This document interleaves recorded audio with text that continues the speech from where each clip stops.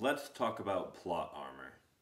Plot armor occurs when the protagonist does not earn their successes or deserve their way out of danger. Plot armor is when the gods always intervene, the bullets always miss, or the bad guy swordmaster trips, falls, and lands on his own sword. Plot armor is not when the protagonist uses powers that we already know about, or they're protected by a fellowship of notable warriors willing to die for them.